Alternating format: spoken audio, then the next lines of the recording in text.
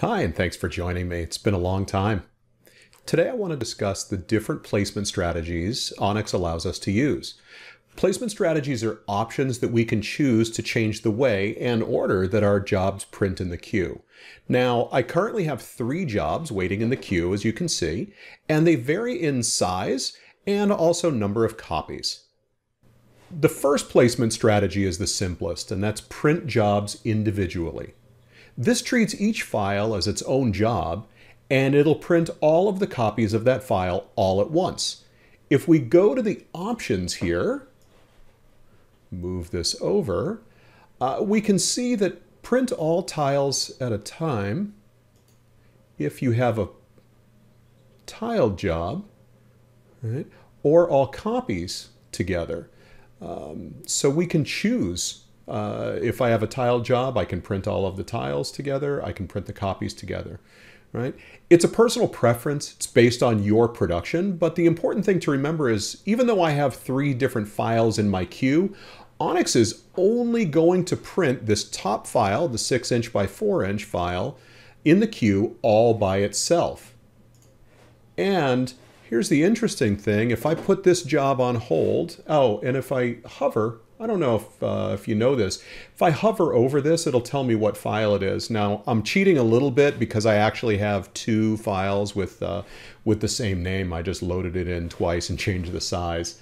And the other thing that I can do, and it's weird because it's grayed out, but if I click on this eyedropper here, it actually brings up an enlarged version of this where I can actually see exactly what's going on. It's kind of cool. But if I put this on hold, which is going to kind of simulate if I printed this job, if I hit print now, if I put this on hold, watch what happens. The next job will automatically set up, and that's 5 copies of this 15" by 10". Print now, and then it would move on to the last one, which is this 27 by 6" all by itself. Right? So all of these are all by themselves, right? Individually, which is right there in the name. Now we do have options regarding placement even in this mode. Notice that I have justification options, right? So left, center, and right. Doesn't really matter in this case because I'm kind of filling up my my artboard, or not my artboard, but my media width. But if I had, if let's say I've got 30" material here, let's say I have it set up to be, my file is only 20 inches wide, I can choose whether it's centered or right justified as well as left. But I also have the option to add a gap between individual copies. Right? So right now it's 0, and we're going to go back to that a little later in this video, but right now I have no gap set between there. But this is kind of neat. I can also automatically start printing. I'm not going to turn this on, but what will happen is it'll automatically immediately release any job in the queue. As soon as the RIP operation is complete, it'll send it to the printer and then go on to the next job and the next job and the next job. The next option for placement strategy is group jobs together. Okay, this strategy is going to print all the files in my queue and, yep, there it is. All the files in my queue, assuming they're all set up for the same media and print mode, which they are, but it'll keep each file's copies together, and it's done in order. So it's going to be the 6 by 4, then the 15 by 10, then the 27 by 6. If I come over here, let's say I want to print this first, the 27 by 6.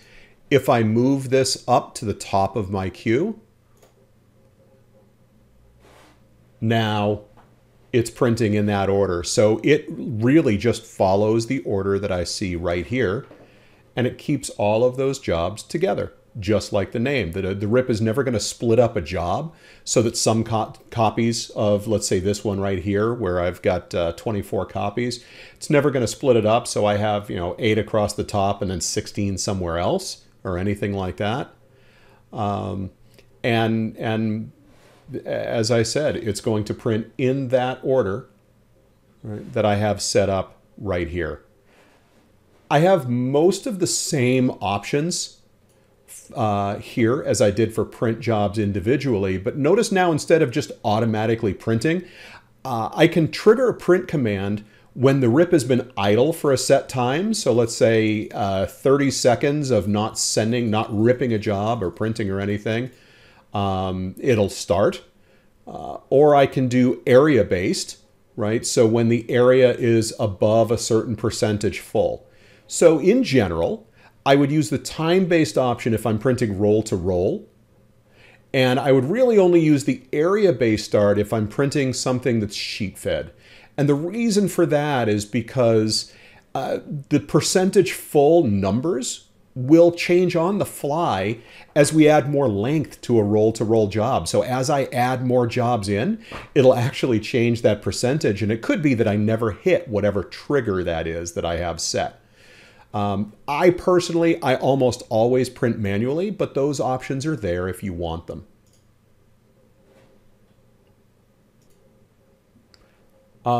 I should also mention that unless you have a very specific workflow that needs this, you should always make sure that horizontal copying right here is on.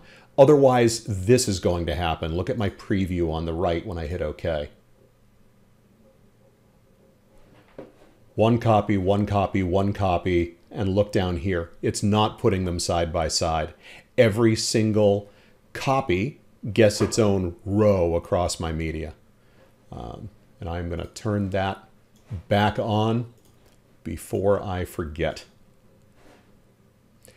All right. The last strategy we're going to discuss here is the most complicated, but in my opinion, it's also the most useful, and that's Conserve Media.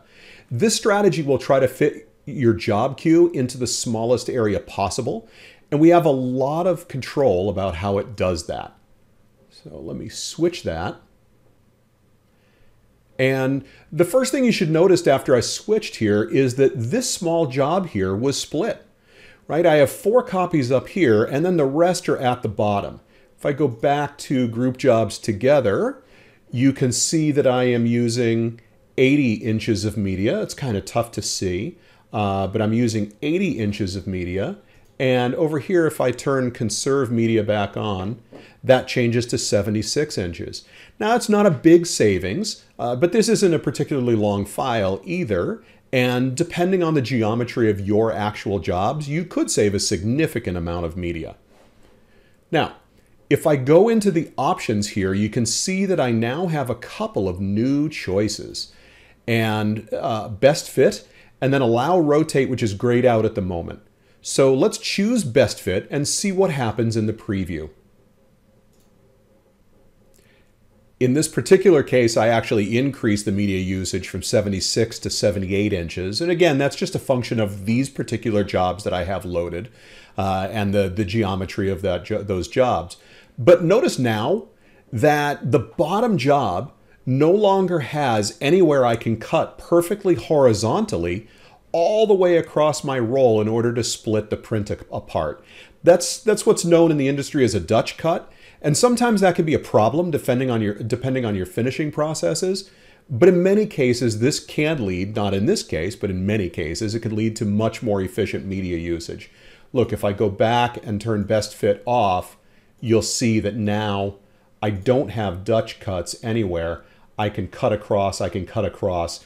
This is kind of a weird case because I can cut across here on the big job and here on the big job. And then I can split this, but all the way across here, I can do that as well. So let's go back, turn best fit on. And then what I'm going to do here is, let's see the really, really cool part. This is the part I really like. It's allow rotate.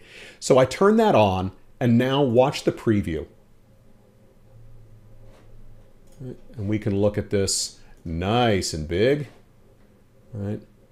So I have most of my jobs rotated in 90-degree increments to maximize efficiency. But if you look closely down here, you'll see that it didn't rotate everything. This queue is a weird case, and I'll show you something a little bit later where it'll make more sense. But in any case, Onyx will figure out what copies of what jobs need to be rotated in order to save the most amount of space. And again, I've gone here, again, not a huge savings, but I've gone from 76 inches. Now I'm down to 75.1 inches. And if you recall, before I had allow rotate, that was actually 78 inches. Now, for allow rotate, you do need to make sure that one particular setting is enabled, and that's done in the quick sets dialog. Quick sets are like templates you can open your job into. You're always opening it into something. And in this case, I'm going to show you in the default quick set, which if you're not choosing a quick set, you are choosing default. And I'll show you where that option is. But you would need to change this in any quick set that you have where you might use that allow rotation. So I come to my quick set. I'm choosing my default. I go over to edit. And then if I click on this advanced button in the lower left-hand corner, I get a lot of advanced options. And if I look down at print, I can choose output. And right there, this is what I need to have turned on, process to allow rotation during print stage. This has to be checked or the RIP will never rotate your job regardless of what you choose in your placement strategy. I'll okay my way out of that. All right, there is one other placement strategy, and it's this one right here, Photoba, Dicus, or Flexa cutter marks. This is for people with automated roll-fed cutters, but if you have one of those, you should already know how that strategy works, and I don't have a cutter to show you the end result, so I'm going to skip this one. It's kind of an edge case, and you would only use it if you have those particular types of cutters. All right, the last item I want to show you is an option for all the strategies, and that is space between copies. So if I do want a gap between individual copies of a job, here's where I would go to actually change that. And I'm going to set the horizontal space here to 1/4 inch. Oops, 1/4 inch. And notice that because this little chain icon is enabled, it means that the vertical space is automatically going to change to match. If I click the chain, I can actually change so that the horizontal and vertical gaps are different, but I'm going to keep them for here. I'm going to keep them at 1/4 inch. All right. Now, if I go back here and hit OK, now if we look at the preview, obviously I'm using more media. Right, I'm at 81.3 inches because I've added that 1/4 inch space between all my copies. But now inside the preview, it's a little bit more obvious with respect to allow rotate, right? Both for this medium-sized one and also for this small-sized image. And again, it's a geometry puzzle, right? The RIP decided that with that gap, there was enough spacing there that it needed to rotate some, but not all. Right? I can sneak some of these in, and it's a space efficiency issue. Okay, and that's a good example of how allow rotate would work in this particular case. So that's it for this video. I hope I've made placement strategies a little less scary for you. As always, thank you so much for joining me, and please reach out to me if you have any questions or comments, or if you have suggestions for any future videos. Thanks.